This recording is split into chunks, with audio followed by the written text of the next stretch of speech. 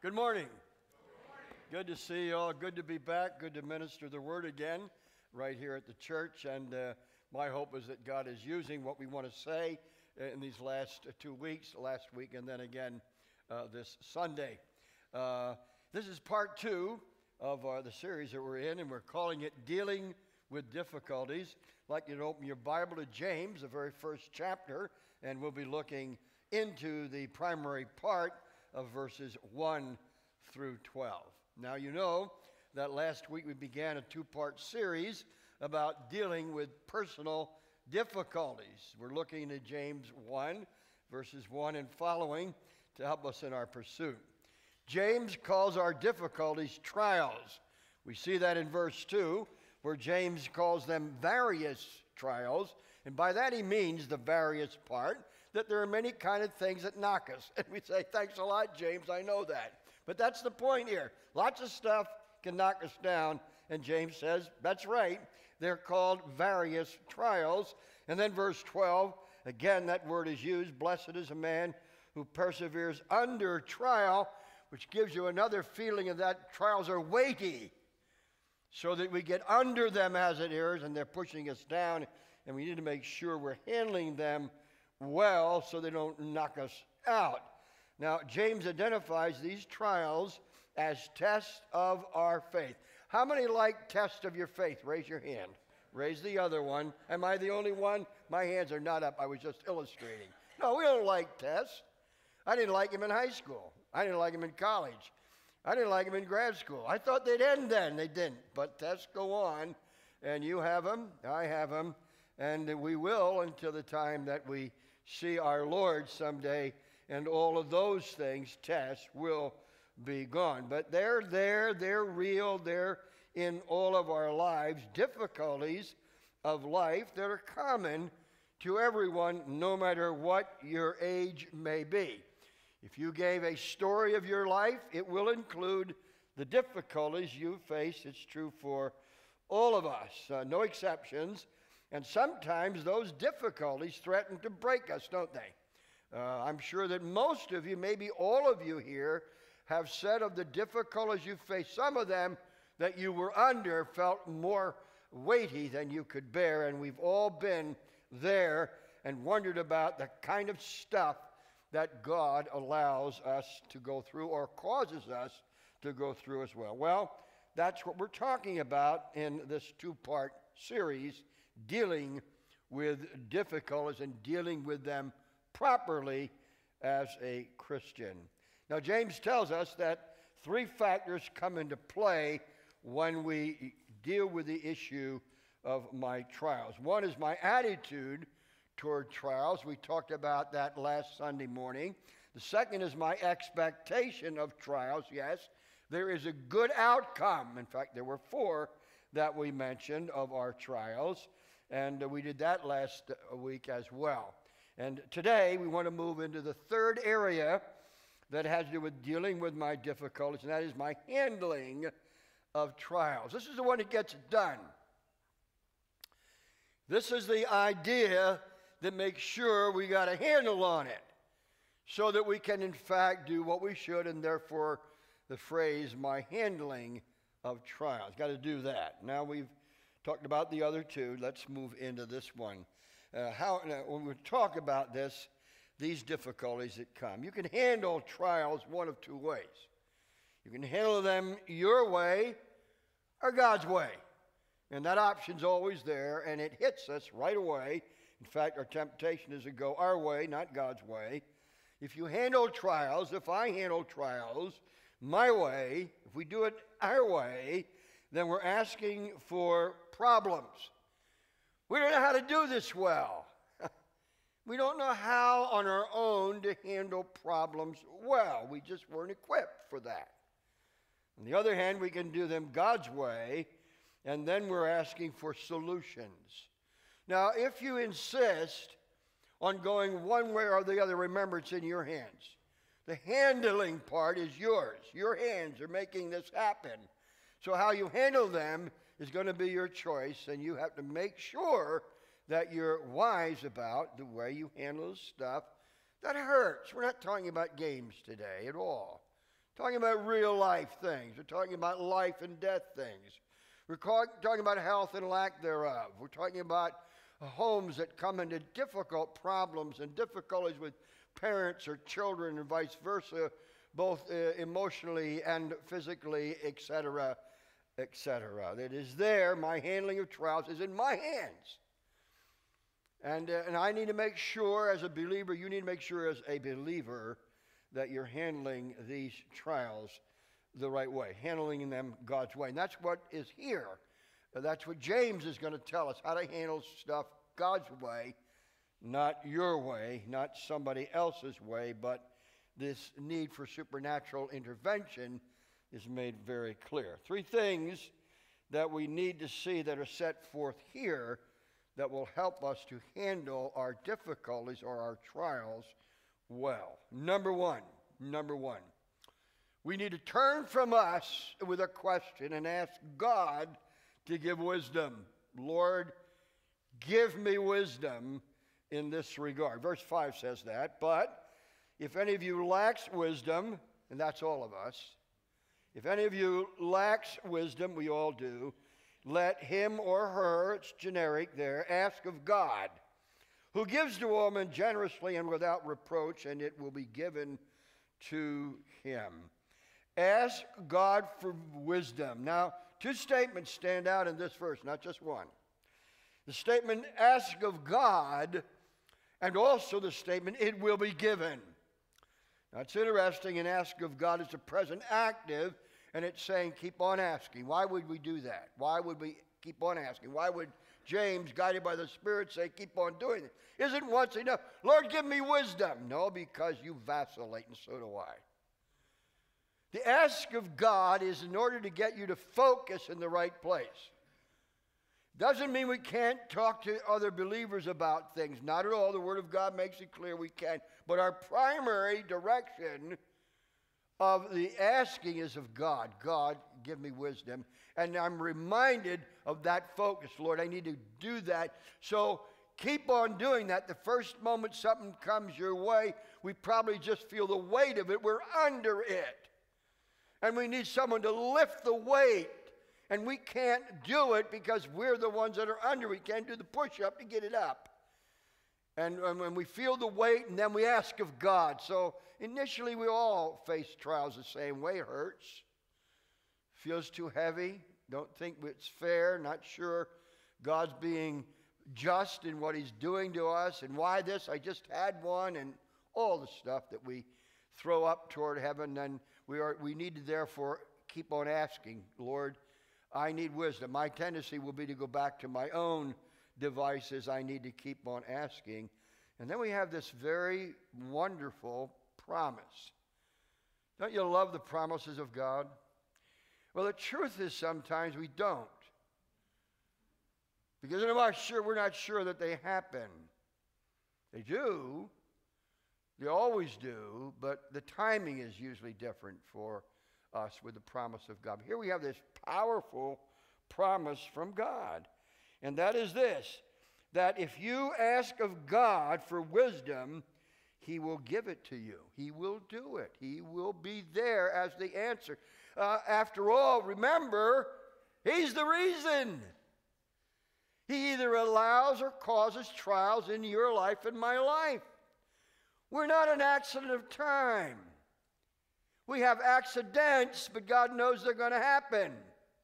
We have difficulties we don't want, but God knows it's in the plan he has for you and for me. And we're told to ask of God, and it will be given. Now, for a long time, I applied this verse in a broad, general way. I viewed it as meaning anytime you need wisdom about anything, ask God for wisdom. Now, to view this verse in that way is not unbiblical, but to do so is to miss its primary application in the context. What is James talking about? He's talking about trials, talking about tests of faith. In talking about trials, James says in verse 5, if any of you lacks wisdom, well, wisdom about what? Anything in general? No. Then what? trials in particular. If there's anything that you need wisdom for, and I need wisdom for, is when stuff hurts, makes no sense, we need God's wisdom, because that's the time we can be really foolish and really stupid. And we can act out in ways that are not good, not right, and especially not wise. I do that. You do that. We'll see in a moment that God knows we do that, and even then He's there to help us, because we're going to need His help, and we do need His help all the time. But we need to ask God to give us wisdom in handling the difficulty the right way. That's what James is talking about. Trials in particular. Now, what is a person asking here? Let me put this into kind of a statement to God. Lord, give me wisdom in handling this trial. Help me to handle it right. Help me to respond right. Help me to be wise in handling this trial. Now, when we handle things right, when we handle the difficult stuff right, we're on the plus meter then, not on the minus meter then. And God wants you on the plus.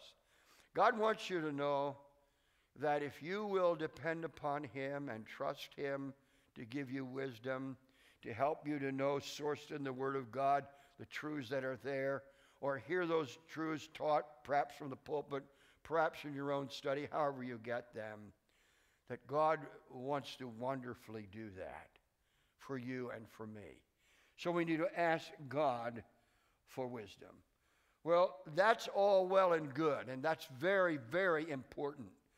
The critical thing in the Christian life is not what happens to me, but how I handle what God already knew was going to happen in my life. I need to ask God to give me help. But when you say to the Lord, give me wisdom in handling this, what is God's promise? Well, wisdom will be given generously and without reproach.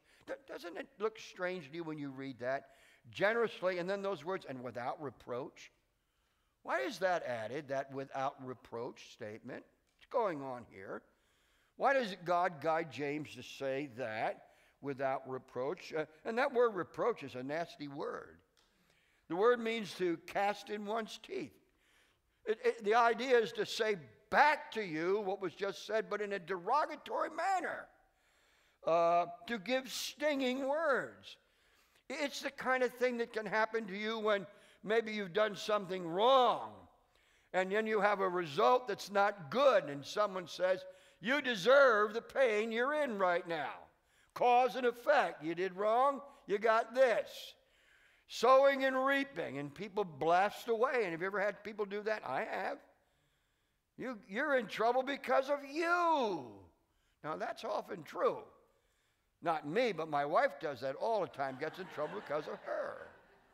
And I'm so wise I can see it. But we do things sometime, and they're stupid.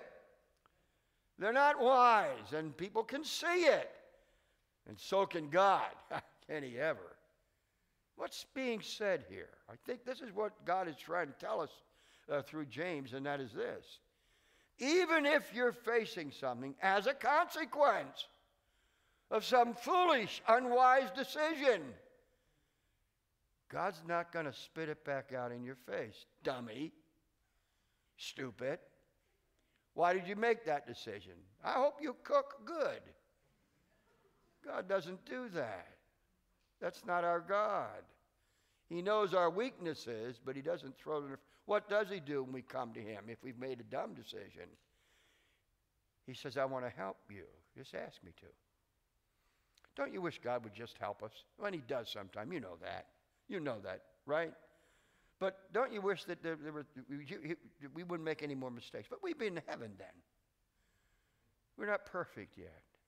And we're still learning how to lean on the everlasting arms of God. Learning and leaning and trusting and obeying. And we learn so slowly, don't we?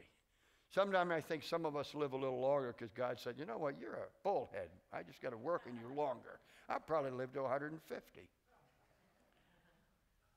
Listening and learning and leaning and becoming the kind of person you want to be, and God wants you to be as a young person, as a young adult, as an adult, as a senior adult. And God says, I will give you wisdom, and I will do this. I will give it to you generously. You want to become wise? I do. I tell you, when you think of Solomon, you think he made the right decision. Wealth or wisdom? He took wisdom. Didn't always use his wisdom well, did he? That's the problem, by the way, with Solomon. He knew better when he made those dumb decisions that are all there in the Bible for you and me to read about. But it's wonderful to see a wise man, isn't it? And wise men have made bad decisions also. And Moses had made a lot of decisions, and we all know about those. But at the end of time, nobody greater than Moses, the Word of God says. Why? Because he was learning, even though sometimes he was blowing it. You're doing that, aren't you? You're learning, but sometimes you blow it. But see, it ought not to be you're always blowing it. See, that's not excusable.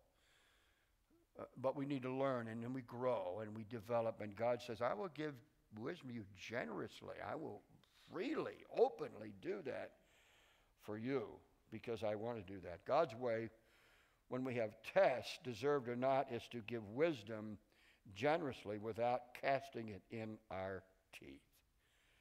So the first way to handle trials is ask God to give wisdom in handling it. There is a second way also here made clear in James, and that is this. Now listen carefully. Believe God will give wisdom. I mean, it's very possible, and I'm sure that you've done it, I've probably done it 1,000 times, that is, give me wisdom and expect nothing from heaven. Guess what comes when you do that? Nothing from heaven. You don't expect anything? Good, you got your prayer answered. Nothing from heaven. God wants you to believe that he will do what you need to have done regarding the difficulty that he put you in. He knows how to get you into it, knows how to get you out of it, and he said, come to me, and ask for wisdom for doing that, to deal with it the right way. Believe God will give wisdom. Listen to verses 6 and following. But he must, this is not an option. No option here in terms of the good result you want. But he or she must ask in faith without any doubting. For the one who doubts is like the surf of the sea, driven and tossed by the wind. For that man ought not to expect that he will receive anything from the Lord, being a double-minded man, unstable in all his ways. Male and female are envisioned here. Now we're to ask, believe God will give the wisdom, ask in faith. And by the way, that's also a present active. Keep on asking. Because we vary, we aren't sure, we're going to trust God, we're going to do it, and there's a battle goes on at this point in your life. When you have difficulties, two things come flying right at you. The one is faith, because you're a Christian, and the other is doubt, because you're a Christian. The doubt is pushed in by the enemy. The faith is pushed in by God, and the battle is between you and what you're hearing between God and the enemy. And we vacillate. Faith, doubt, faith, and it's tough. And we doubt whether or not this is fair. We doubt whether or not that we can handle this. We try to handle ourselves, and we're not sure that God will do what he says he will do if I ask him to do it. And we are to believe that God will do what he said he will do. Well, the greatest enemy of faith is doubt. And our greatest tendency when asking God to do something is that we doubt that he'll do it. That is, we doubt in the practical, not in the theoretical. We believe God will do and can do anything, but will he for us? And we're not sure then, and doubt comes in. Now, what is the greatest answer for doubt? We're liable to say answered prayer, but that really isn't it. The greatest answer for doubt is not answered prayer. The greatest answer is faith in God even before the answer comes. Faith in God before the answer comes. Trusting God when we don't have the answer right there immediately upon the request. and going on saying, God, give me wisdom. I need it now. Because time goes on, doesn't it? Today it happens and tomorrow it's still there, or it happened in a given yesterday and it remained in some of the tomorrows of those yesterdays, and the stuff was there, and God says, keep on asking me. Keep on trusting me. Believe I will answer. I may not answer it the day you want it, but you keep asking me. You keep. What does that do? It keeps your focus right. Did you hear that? If you don't focus on faith, you will be focusing on doubt. If you don't focus on a heavenly answer, you're going to be left with earthly doubt that will make it feel like the problem is going to crush you. And so you stay under the weight of the trial, and you do not make the progress, and I don't make the progress that God wants us to make. James says, ask in faith without any doubting. That is really hard. Now that's a goal. Please listen carefully. There are things in the Word of God that are very important to our walk with the Lord. We are to be holy as Jesus is holy. What's that about? We're not going to become like Jesus till we see him, and then we'll be like him, for we shall see him as he is. He'll make us like him, but that's our goal. That's what we're shooting for. We're to be righteous. That's our goal. That's what we're shooting for. When here we have this issue of without doubting, that is not to be in our lives, but sometimes it creeps into us because it's there, and we need to keep on battling it. Battle the doubt. Battle the doubt. And focus on the faith, and then make sure your faith has an object, and that's God. How big is your God? I mean, many of you know what J.B. Phillips wrote years ago. Your God is too small. Yes, Phillips was right. Our view of God is too small. Larry Katz's view of God is too small. I don't know if I'll live long enough to have a view of God I wish I did have. I don't have a small view of God. But there are times when my view of God is too small, and your view is too small. And guess when that is? When you need him most. When you need him most. Our view of God's too small. We question his ability. He has no lack of ability. He can do exceedingly abundantly above all that you ask or think. And God wants us to learn that so that we can live our lives with a kind of calm when the sea comes and the storms are there, the storms of life that hit us. And so we don't want to be those who doubt and are like the surf of the sea, driven and tossed by the wind. I don't know if you've ever been out in the sea when the weather got bad, but I have from time to time. Not a whole lot. I don't like to go out into the water. I know there are sharks and everything. I'm sure they're in good water, bad water, any water. I think I saw one in the bathtub the other day. And I stay out. I love the beach, but I don't go in the water. I send the kids in. But anyway,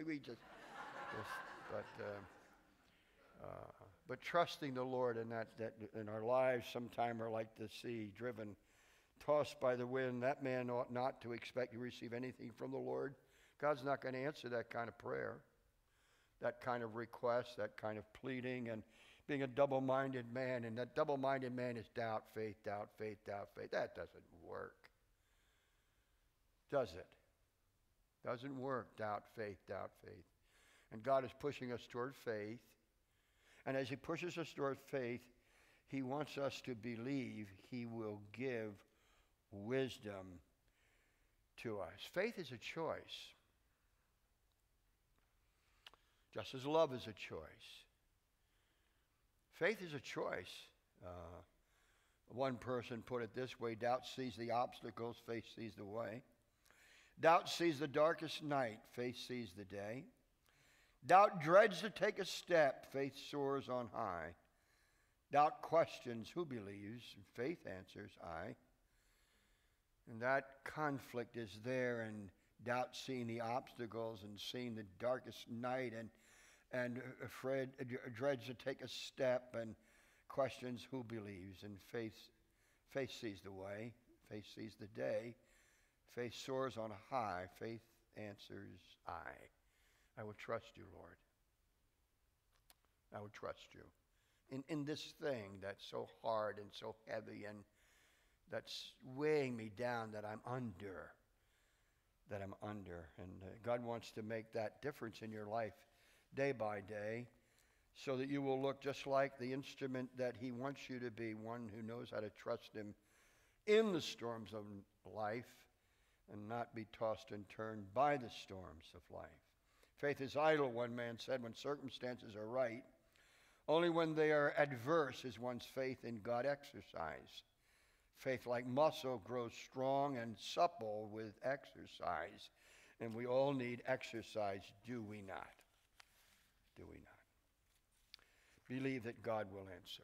Another third thing.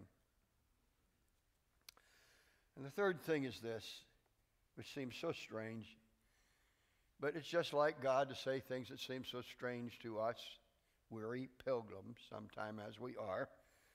Glory in the trial. What? Yes, glory in the trial. Look at verse 9. Verse 9 reads this way, but the brother of humble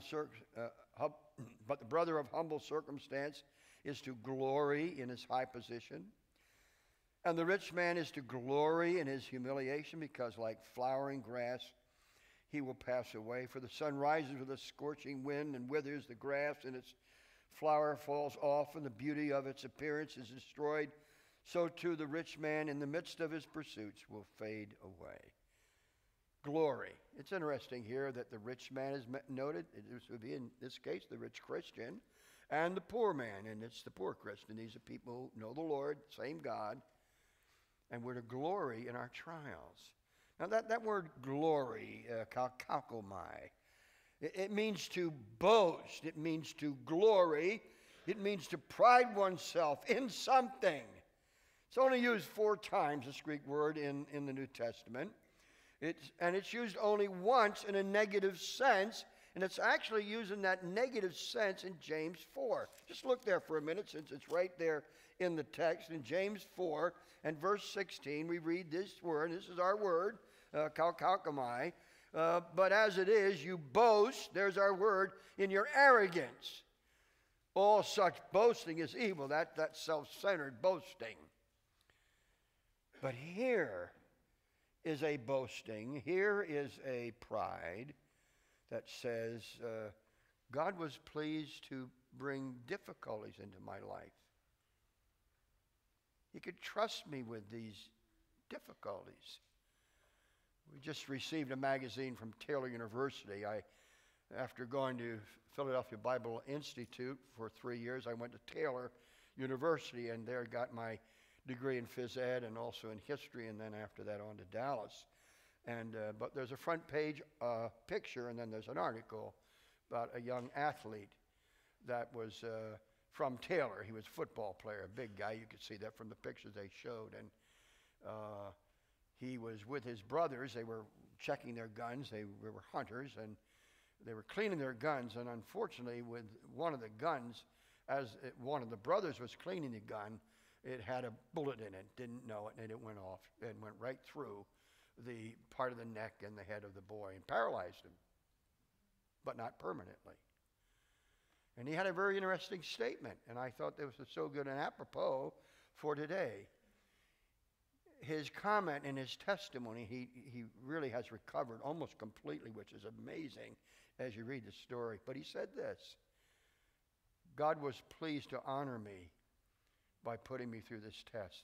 That was a kid who was in college. He was probably somewhere around 19, 20, 21, and a Christian who understood he was glorying in his trial.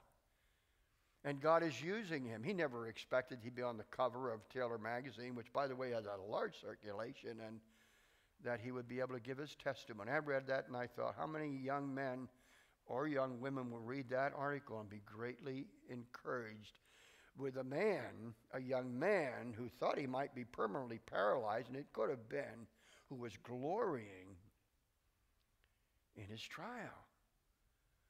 Lord, you were so fit to use me by putting me through that. He could have been really an angry young man. How would you have responded to that? How would I have responded to that? But glory. And the point here, talking about those who were poor Christians and those who were poor or rich Christians, is to say this, that the poor man has to realize God is working in my life. The evidence of it is difficulties. Doesn't that seem strange? But it's true. Chuck Swindoll, who now is well known, but at a point when he wasn't well known, was asked a question one time, what was the thing more than anything else that helped to make you the man that you are today? And Chuck said, my 2 failed ministries, where the people in each of those churches didn't want him anymore. It really hurt. It really hurt him. But it was the best thing for him. He needed that pain. He needed that pressure. He needed to be under that difficulty. What's making you the man and the woman that you really are and God wants you to be? The reason you are who you are and live the way you do is how you responded to trials, and I hope you've responded well. And I hope I have responded well and can be an honest model, not a perfect model, but an honest model as a pastor-teacher, that when we handle them well, we need to know we were honored by God to go through what he put us through. Wow. See, God said you can handle it. Look at my servant Job. He can handle it. Look at my servant, and then mention a name and call your name out. You can handle it. Sometimes we don't, though, do we? Sometimes I don't. But we need to, and we always can. It is a choice that we need to make, and make it wisely and right. See, we need to know that God is working in our lives, and great evidence of that is the difficulties that we go through, or are the difficulties we go through. So the rich men and poor men are alike. These things come. The third thing here then is glory. Boast in the trial. Thank you, Lord, that you could trust me with this. That you could trust me with this hurt, this pain, this thing. Well, trials, our response to trials. And in the whole picture, this difficulties that we face, and we all face, how do we deal with these things? Well, there's my attitude toward trials that needs to be right. We need to consider it all joy when we fall in these various trials. My expectation of trials, that they will produce endurance and maturity and happiness and reward. And my handling of trials, what we've talked about just today. Ask God to give wisdom. Believe God will give wisdom. Glory in the trial. Thank you, Lord, that I'm the kind of a man or woman you thought and knew could handle this. You can handle it with God. Not as an orphan, not all alone. You can handle it with God. What are you facing today? What did you face yesterday? What have you faced at different times in your life? Tough things. Tough things. We all have. Some of you are very young, have faced some hard stuff. Some of you are very old, have faced some hard stuff. How is very old? I don't know. Is that 80? Is it 90? I don't know. My dear friends, male and female, young and old, God wants to do some great things in you. And that means all of you. And he'll get it done, what he wants done, by allowing and causing some hard stuff that you need to handle well. And you can. You won't always do it. Sometime you'll blow it. I have. I probably will even before I get to heaven. But God is sufficient for what you're going through right now. Let him help you. Give you wisdom.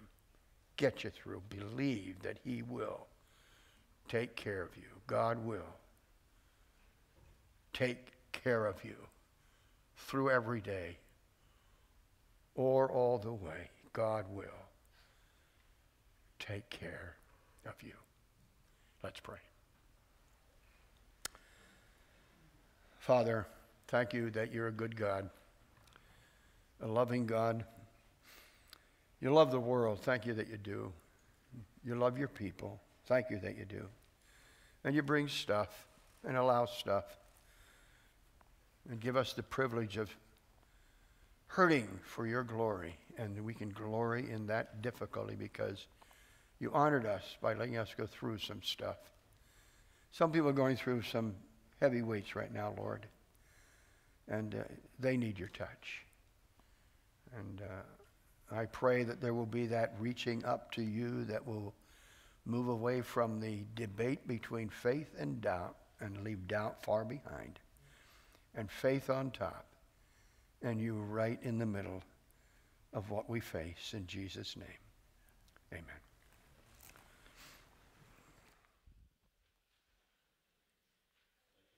It's quite a challenge, quite an encouragement.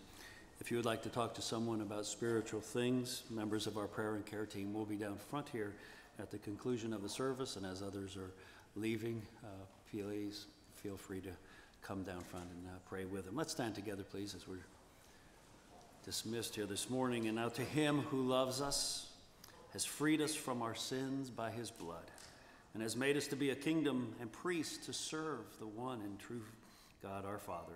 To him be glory and power forever and ever. Amen. God bless you.